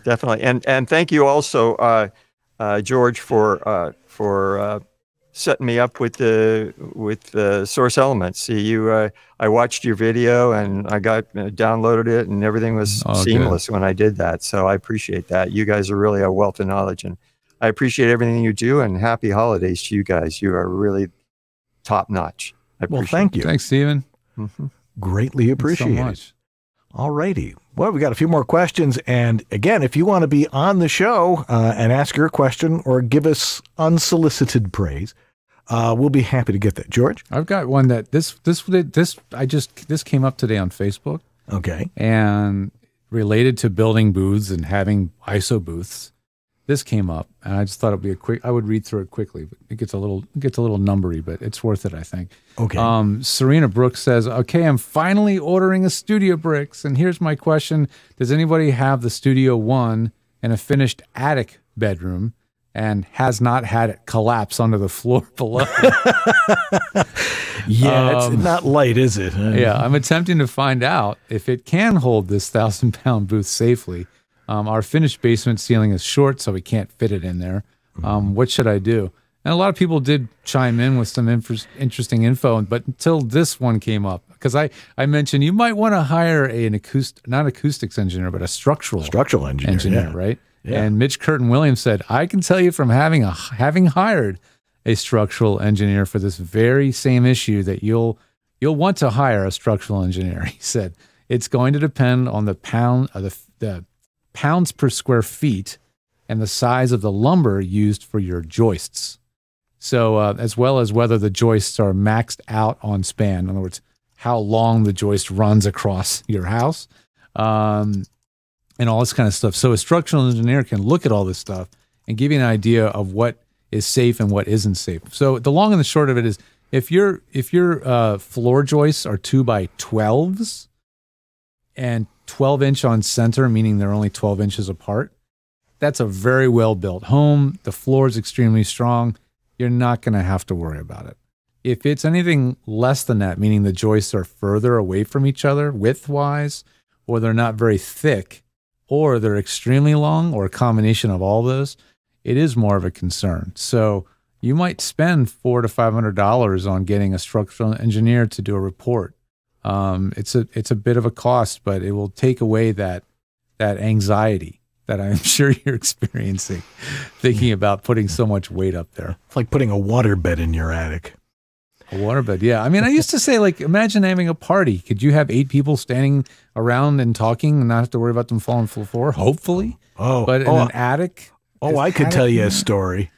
Yeah. When I was in college, back when dinosaurs Don't tell me it was a balcony. It wasn't a balcony, but it was.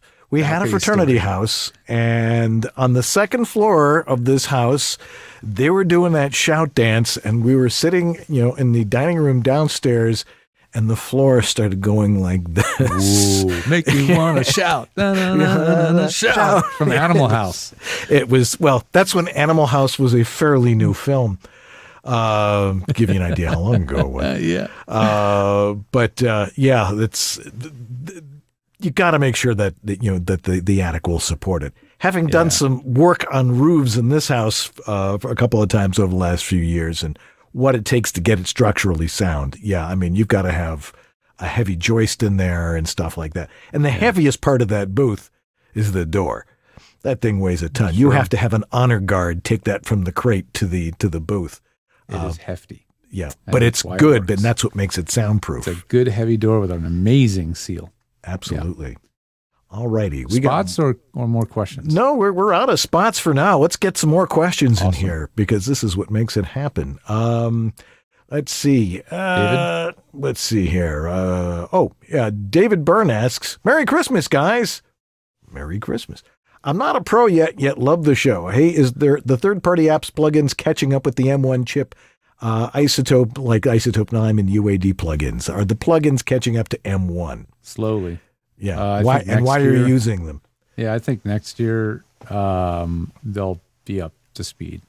I think the reason it takes so long is plugins. I guess I'm not a software engineer. I don't know what I'm talking about really, but I think they're complicated to write them well, and they probably are very tied into the processor that they're working on. They have to have a very, very, very efficient way of communicating with the processor. If they don't, then they add a lot more latency, right? And they don't work well. So for that reason, it's probably harder to rewrite the code from scratch to run on these new chips. Thankfully, Mac's a thing called Rosetta, which translates the two languages, is extremely efficient and works fantastic. So the very first time you launch an app on your Mac that is not compiled for Silicon Mac, it says, hey, you need to install Rosetta. You do it once, and that's it. Now Rosetta's on your machine. When you launch something that has, it's an Intel written program, like Isotope still is, and a bunch of others, it will automatically, when you launch it, transcode it or translate it to this other compiled language. I'm talking like an idiot because I'm not a software engineer. We know it works. But we know it works, and it works seamlessly. It really, you just never even think about it ever again. You just launch your DAW, whether it's Audition or Twisted Wave or whatever, in Rosetta mode, and you're off to the races, and you never have to really worry about it. So I wouldn't be too concerned whether they're caught up yet or not. We've been using them all year with nary an issue. I haven't really, as long as they're in Rosetta mode, everything seems to be hunky-dory. Cool. All right. J. Horace Black had a follow-up question. Says, how do you feel about the added ports on the 14 and 16-inch M1 MacBook Pros? Hopefully this means the next series of laptops come with more ports. Don't count on it. Yeah, the Pros will come with more ports, but that's a lot of money to spend just to add a few more ports. I mean, it is annoying that it only has 2 USB ports on the Air. I wish I had a dedicated charging port. They're going to redesign the MacBook Airs next year, and I would be shocked if they didn't add the MagSafe connector back on. Yeah. But to me, it's just like, I looked at it, I was very excited. I watched the new keynote when it came out. I literally had it in my shopping cart. I was real close to buying it. And I thought about it. I was like, it's so much more money. It's a bigger, thicker computer. Just to add a few ports that I still have to use a hub. Even if I got that computer, there's no USB-A ports on there, the ones that most of our accessories use. There's only USB-C. So you'd still need a hub for certain things. And I was like, I don't know, just to me, not really worth it, the added cost. Well, you told me to get the 10-port thing that plugs into the USB. How many of them are you using? At least half of them? Let's see here. 1, 2, 3, 4, 5. We're using 5. Yeah, about half of them. So, yeah, that sounds about right. I have room to expand. and you will. I mean, I'm still using, I'm USB everything. I got USB keyboard. I'm even plugging in my touchpad with USB I can't quite get in the shot, but you see it's plugged in. Yeah. I leave it plugged in all the time because I like it to always work. Well, I hate it when it doesn't. The battery goes dead. I mean, the battery on my Magic Mouse tends to last at least a month. Yeah, they do last a long time, but when it goes dead at the most inconvenient time, it's a drag. Which is why I keep a wired mouse plugged in at all times. I used to do the same thing. I had a wired mouse at the ready all the time. Yeah, so before you know it, you're using a lot of ports. Yeah. So I if you do get something, you're going to need a hub. I would recommend if you're really if you want something really heavy duty that can run everything, look at the OWC stuff, Otherworld Computing brand. They've been one of the most trusted peripheral manufacturers, for Mac stuff for a really, really long time. I have an OWC Thunderbolt 3 hub that has a whole bunch of stuff plugged into it, and it's been reliable. I had a USB hub that was not reliable. I had to get rid of that. It was giving me kittens. That can really be frustrating. So be careful what you buy when you're buying hubs. Absolutely. Well, this one works great. It was seamless, and it run ABC, any USB that you want on there, which is really, really kind of nice. Patricia Andrea, who is living out in the wilds of Idaho, I think, wherever she is. She says, I have a little question. I have some custom-made sound panels from a musician that was moving and sold me all 12 for a great price. Can't beat that. Would like to change the color of the fabrics. He used Rockwool inside the wood frames. Would you recommend any specific outer fabric? Breathable fabric. Yeah. Not canvas. Yeah. Something that's going to, let sound through. Yeah. It should be breathable. You should be able to see light through it. Like if you hold up the fabric and you can see light through quite easily, that's going to be good acoustic fabric too. Yeah. So, and you don't even have to take what's on there off. You could just leave them wrapped and just wrap right over. Yeah. That's fine too. Don't go through the mess of taking it off. Plus, if you take it off, you're now exposing yourself to whatever, rock wool or whatever's in there. And so if you leave what's on there, everything stays sealed up inside. You don't have to worry about it. So I would definitely leave what's there. Yeah. I mean, unless of course they're, I guess they must be plaid or something, and that just doesn't work in her studio. Or a weird color or have stains or something. I mean, I don't blame you if you want to take it off. You're just inviting yourself. You're just giving yourself a lot more work, lot more work to refabric them or reupholster them. Just wrap right over the old stuff. Jim says Guilford of Maine stuff. Guilford of Maine is a manufacturer of fabrics. They're really nice. They're about $15-something a yard, so they're quite expensive, but they look really, really nice. Yeah, it's always fun going into Joann Fabrics and trying to find the right fabric. Well, for a radio, I'm trying to find replacement speaker covers and stuff like that. Oh, yeah. And it's like, oh, here we go. Yeah, that'll work. Yeah. Anyhow, question from Phyllis Fort. What mic might you suggest for her blanket booth with no roof? I still manage an average of -60 to -67 dB. Well, that remains to be seen. I mean, it might be that low, but we don't see how big the waveform is, and and how well you're modulating, or what mic you're currently using, and what mic are you currently using. I mean, yeah, and you can use almost any mic in a blanket booth with no roof, as long as your room is still quiet that you're in. You should be okay as long as it's tall enough. It should be, the walls should be at least a foot over your head. Like if you can peer over the side, it's not tall enough. So it's got to be up higher than you, at least a foot. I tend to really kind of hammer on the whole shotgun mic thing for home studios because they just seem to help in a lot of cases focus the mic pickup and reject more background noise. Honestly, almost any good condenser, $100 plus quality condenser microphone, it's going to sound pretty good. I'm not that happy about the 2020, the base model Audio-Technica. I know that's a lot of people think that's a good beginner mic. It's a little noisy. Yeah. It's a little noisy, yeah, because it's a smaller diaphragm. It's a lower end capsule, but just a little more, $50 more. The AT 2035. 35, yeah. It's amazing value, and they've been making them a long time. This is the 30-35. Dan, you still have one of these, probably sitting right over here somewhere. Yeah, and it's still a great mic. They just renamed it from the 30-25 to the 30-35 to the 20-35. Yeah. But it's still a fantastic sounding mic. Yeah, well, the capsule in the 35 is a much better capsule than what's in the 2020. The 2020 is almost like our old Radio Shack Electret condenser mic.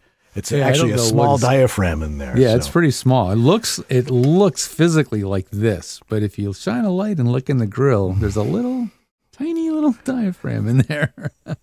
Exactly.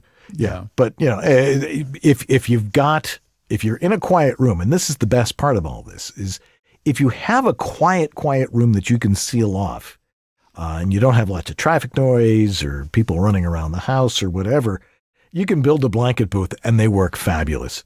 I have found that outbuildings, like if you have a tough shed or something like that, if you can abscond with that, you can build a blanket booth in that and you're going to sound as good as any studio anywhere. Except when an LA police helicopter goes over, or some of the military stuff we've been having flying over here lately. But like an Osprey goes by, you know it. Oh, those things are super loud. Oh my gosh. I want an Osprey proof booth, please. Oh, that'll be $1 million. Thank you. Absolutely. There's another one that just slipped in there. Should we grab that one before? Yeah, from TJ Mezzicapo voiceover. Hey, George and Dan, first time catching this live. All right. Hey, right on. Quick question. What are your thoughts on Vocal Booth to Go? Well, there's a lot to that. I mean, they make a lot of different stuff. Huge range of stuff. Yeah. I mean, they make their travel booth, which is pretty good. It folds down and Movo. There's the shower curtain booths that they make, which the are one that hangs nice. From the ceiling. Yeah, hangs with the just put a shower curtain hanger up there and you have it. See, I've always believed that a circular booth is probably the best booth with a blanket. Yeah, right. And they make different size booths with different size frames and stuff like that. I know for a fact the blankets they make are fabulous for preventing reflection. Yeah, they absorb sound nicely. They're not soundproof, but they do absorb. They do have some very, very heavy ones that have more of a soundproofing property. Yeah, they help, but if you get into those really high cost ones, the ones that have more isolation, you're getting the pricing gets out there quickly. And I think for what you might spend, you might be better off building something or finding a used, whisper room or something else, and you'll get better results, I think. But creative. I give them props for iterating and improving and coming up with new ideas. Honestly, the design inspired in some ways the tri-booth, because we wanted something when Rick Wasserman and I came up with tri-booth. We wanted something that could just fold down and be way more travel friendly, that you could still stand inside of, right? So, it's just, we made it a triangle shape because it was just more efficient. Like you could fit it into a smaller bag, and it just made sense. There's nothing wrong. I don't think there's anything wrong with any of the booth products that they're making over there. Their stuff's good and good service. Yeah, and their stuff is really sort of oriented towards voiceover as opposed to musicians and stuff like that. I mean, they can use it. Musicians really do need the soundproofing. I mean, so do voice actors, but because of the different size booths they have and stuff, it's actually pretty good stuff. And of course, Harlan Hogan has all of his stuff. The Portabooth Pro. You want really portable. Yeah, the Portabooth really Plus, super duper portable. Yeah, that's my favorite ultimate compact portable product that actually works. Yeah, that sounds good. It's not super bulky. You can still put it in a suitcase or carry it with you. It's not that heavy. It'll fit in the rack of the plane. It will fit in the overhead storage compartment. There's not a lot of portable things that do fit in the overhead storage. Right. So. And light enough that you can pull it out of there and defend yourself from anybody who gets unruly on a flight. Jeez. I'm flying on Wednesday, don't remind me. Just hide in the corner. And I'm just going to bring my red thong and I'll be good to go. Okay. Did you see that guy? No, I missed that one. Jackass. This guy wore a red thong on the plane as his mask as a statement piece. Yeah. Alrighty. Hey, there's somebody who I would love to have you say hello, say hello to you, and that's our technical director, Sue Merlino, who is here every week, and she puts up with us, and she gets it done. So put yourself on here and at least say hi so everybody can see. And she's funny. Yeah, she's a really funny gal. Say something funny, Sue. Unmute myself. Well, I do have my funny Santa hat, which... do something funny. There you go. There you go. That works. If I was still doing stand-up, I'd tell everybody where to come watch me, but that's not happening. Now, you're too busy producing podcasts. Yeah, I do have a lot of podcasts. The one that I'm on that's kind of funny is the world-famous Shit Show with my partner, Josh. And I also do one called Menopod for... women of a certain age. And it's the name. I mean, we just kind of do it because it's a great name, but yeah. And you're probably helping people. Yeah, we try. Is it a call-in show, or do you guys just run with topics? We do some live ones like on Facebook we have a midlife mood swing Facebook group of 1,000 women.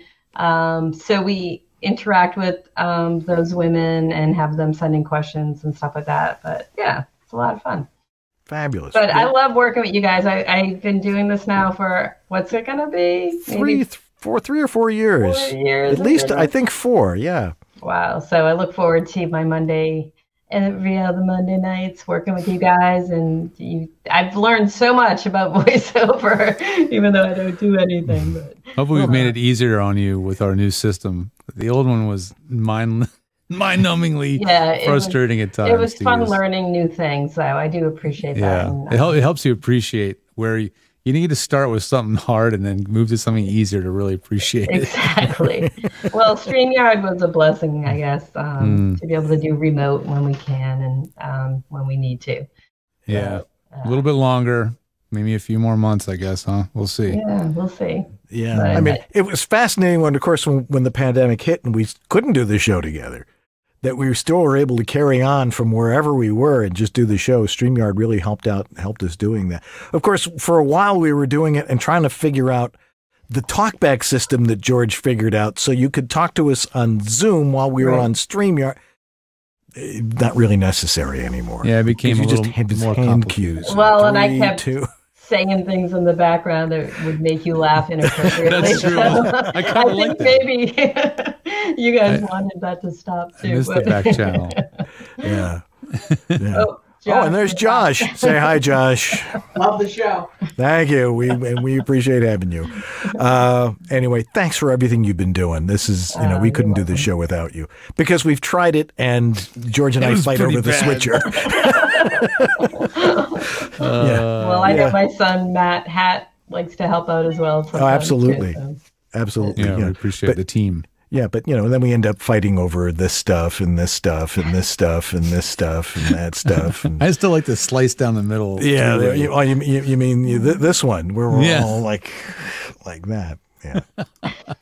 Anyway, so give you an idea of how easy it is to do things now with this show. So it just relies on us being funny and being informative, which I really appreciate. And hopefully being accurate from time to time.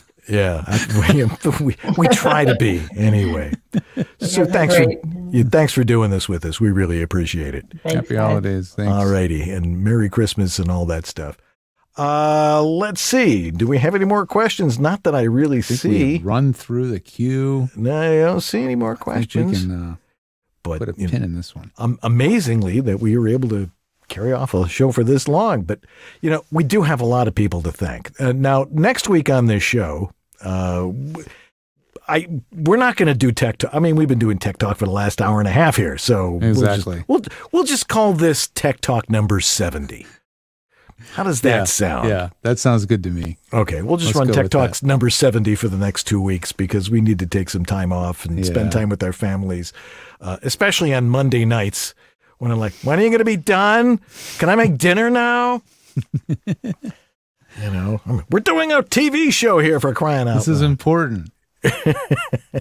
Marcy and your family have been really patient. They let us take over the house, take over the whole guest house, the whole thing. We've taken over a lot, so we appreciate it. For 10 and a half years. It's going to be 11 years in March. Right? You know, no, isn't it going to be 12 years in March? No, 11. Okay. We started in 2011. It's 2021. Gotcha. So therefore, 2022 will be 11 years. And there's no end in sight because you guys keep asking questions, because that's why we're here. Anyway, we need to thank our donors of the week, and it's a long list because it's, you know, everybody that's been in there. Why don't we just take them in one at a time? Yeah, go for it. Patricia A. Toussaint. I hope I'm saying that right. I'll bet you Toussaint, but Toussaint? I'm sure she'll write to us and say, no, not even close. Please do. Yeah, Rob Rader, or Ryder. Patty Gibbons. Greg Thomas. Shauna Pennington Bad. Yes, I Con Productions. That's the lovely Martha Kahn. Don Griffith. Stephen Chandler. Sandra Manweller. Who had a question tonight. Robert Leadham. Antland Productions, Uncle Roy. Uncle Roy. Graham Spicer up there in the Great White North there, eh? Hey, Dick Golfoser. Yeah. Philip Sapir. Tom Pinto. One of the high end guys who watches our show. Shelley Avellino. Christopher. High end girls. Very high end, you know, with that red hair. Posh. Yes. Christopher Epperson. Sarah Borges. The amazing Michelle Blanker. And Christy Burns. Thank you, guys. You know, you can, if you like what we do, if we do it for you, if we answer your questions, if we have given you the information that is going to make your voiceover life better, you know, you can help support the show. Right. If you're smiling like Ren and Stimpy watching our show. Yes. Or like, you know, Doc Lenard here. If you really appreciate it, we appreciate your support. You can go to our website, which is VOBS.tv, and I know a bunch of you are probably watching there. There is an actual thing there. It says donate. Please donate. Please donate. You can it goes right through PayPal, and it helps maintain the high level of technical sophistication that you have come to love here on this show. And keep Sue coming back every 2 weeks. Exactly. That's what it does. You know, and all you have to do is watch the first year of eWebs to get an idea what every week is. It's Apollo 13 like. Yeah, really. Until we got here in LA, and you know, it was. I mean, we were doing it on Skype and then Zoom. It was all glued together with all the different tools. God, it was terrible. But you know, thanks to your help and your support, we've actually made this a viable television show and, of course, a viable podcast. Also, join our mailing list. I know a lot of you got noticed that, hey, you can be on the show because you're on our mailing list, and you saw that, hey, I can be on the show, or who our guest is going to be this week, that sort of thing. And all you have to do is click on that, and we're almost to 900 people on the mailing list. So we would love to get it up there. So if you haven't yet, do it now because we have to reach 900. It's, you know, it's something that has to be done by the end of 2021. Let's see. George the .tech, now blogging again. Tell us about it. Yeah, I've started putting my Facebook answers because I'm, you know, as Dan is too, in a lot of Facebook groups, and I've started putting my answers there. So if you go over to my own website is georgethe.tech. And in the resources there, the free stuff, you'll see the blog. It's /Eldo blog. Why Eldo blog, you're wondering? Because that's the original name of my company, Eldorado Recording Services, way back in the day.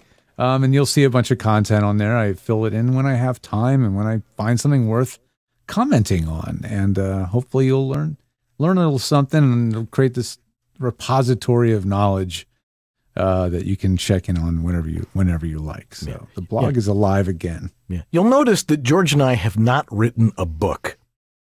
That's right. Nor do we ever intend to. But if I do, it might have a cover, something like that.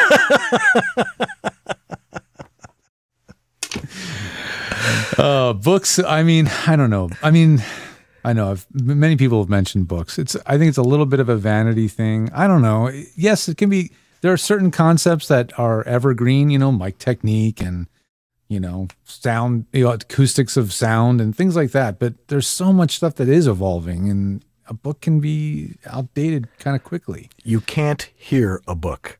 Mine might just be like pictures. Each page might just be a QR code. Just open the book and scan this QR. Next page, another QR code. I don't know if people would like that.